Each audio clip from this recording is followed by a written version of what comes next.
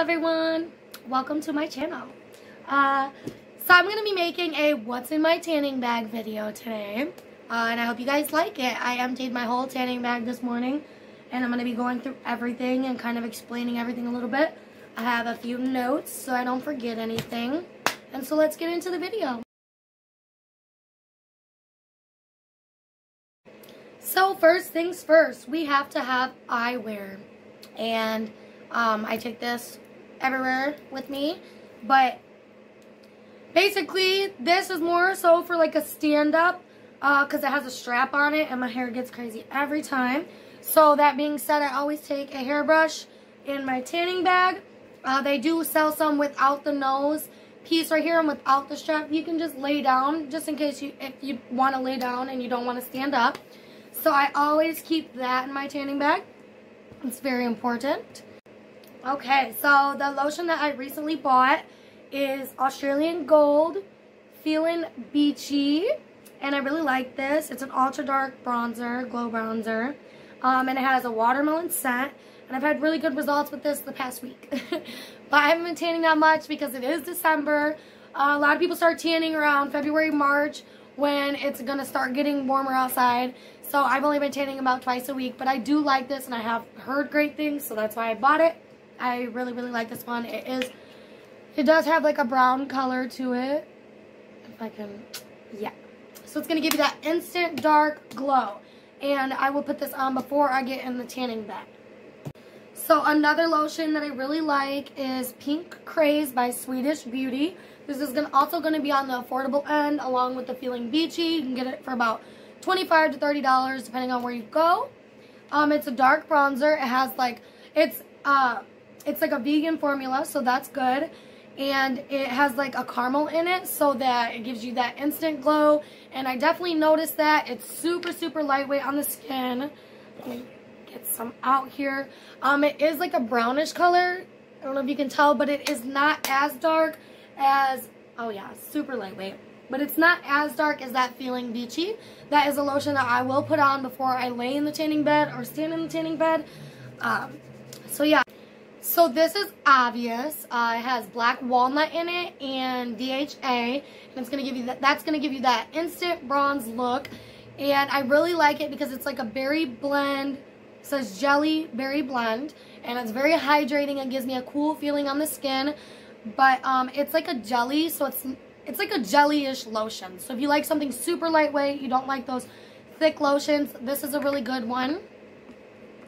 I really like this one. I'll use this one to actually mix because I love to mix lotion, so I'll actually like mix it with, because this one's a little bit more expensive, but I'll mix it with these and it's just great. And on to the next thing. So a lot of us will notice that our legs are harder to tan, and that's because the skin is naturally dry on your legs, drier than the rest of your body, so they're going to be harder to tan. And shaving and things like that don't help. So I bought this. It's Australian Gold, and it's called Dark Legs, and I really like this. It's basically just giving you extra moisture and more bronzer to make your legs darker, and it does work. I really like it. I bought a few packets before I actually purchased it just to see if I liked it, and I do.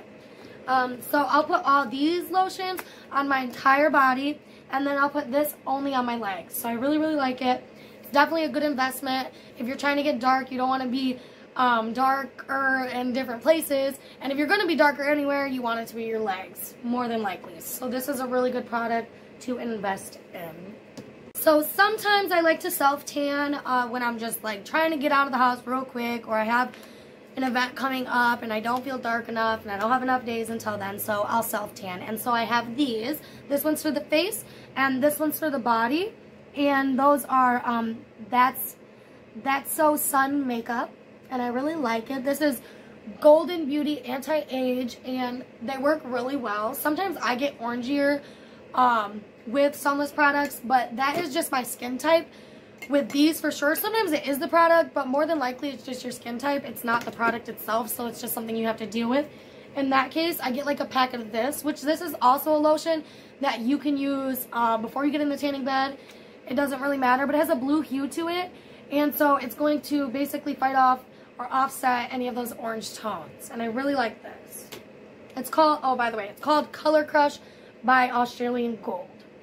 This is kind of more of a, when I was a rookie tanner, but I do still keep these and use them when I run out of other stuff. I'll put a dot of this Jergens Tanning or Natural Glow. I'll put just a little dot on my hand and then rub it in and put it on my face, just so I don't look super pale, or if I feel like the rest of my body is tanning really well and my face just looks white.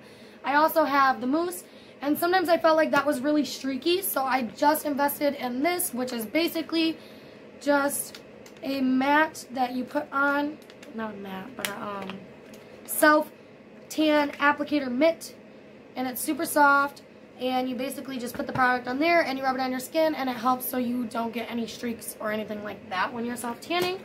I also just got this, which is super amazing. You can't really see it, but it says Instant Bronzing Mousse by California Tan Sunless, and I'm super excited to use it. Haven't used it yet, but yeah, I might do a review on that.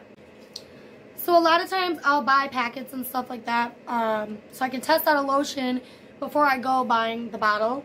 So I have these two, and I really like them, but I just bought that bottle, so I bought these. This is Nothing But Black by Australian Gold, and this is Australian Gold Hot Black. It's not a hot lotion, it's not hot on the skin, it's just the advertisement, but I really, really like these ones. They're both black bronzers, and yeah, they make you really, really dark, and I love them. And these are also going to go on before you go in the tanning bed. I mean, you can use them indoor or outdoor, but yeah, that's how. And I do like to keep a tingle lotion, a tingle packet around. So this is Be Bold by Swedish Beauty. Goodness gracious. But I really like this. I've used this one before. If you have used tingles before and you had a bad experience, don't necessarily rule them out if you do like the tingle feeling. A lot of people say they get burnt, but I feel like that's just the tingle feeling after you tan, and you're obviously going to be red. It says that usually on the packets, I think. But anyway, so I'll use tingles in the beds with like air conditioning and misters. That's when I'll use my tingles, and I really like the way that the tan that tingles do give me. I like how it brings out my freckles, so I always keep one of those around. I always keep like deodorants. Some people, and sometimes I do, keep baby wipes in my bag just in case. I have little stickers that I always forget to use, but you can. I always use a keep a hairbrush.